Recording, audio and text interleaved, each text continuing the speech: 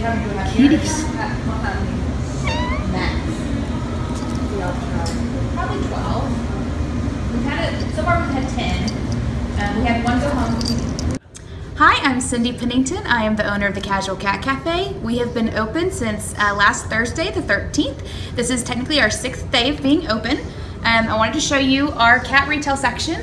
We have a few items for cats, such as cat food. We have some litter, and we have a few cat supplies like cat toys, cat food bowls, that sort of thing. So one good thing about the environment here is that because we have a lot of cats at one time, all the cats get used to there being multiple cats in the same place. So I'm hoping what that will translate into is that if anyone ends up adopting a cat that already has cats at their house, the integration period will be a little bit easier since these cats are already used to sharing space with so many other different cats. I have tried to stop fostering several times.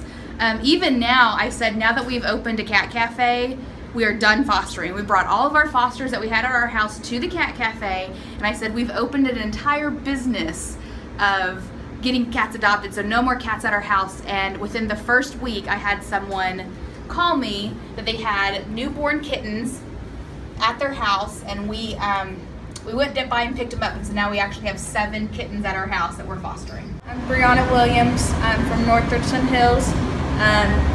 Just here at the cat lounge because my husband won't let me have a cat. So, I mean, they're all cuddly. They all are friendly and like to cuddle, and I'll take them all home.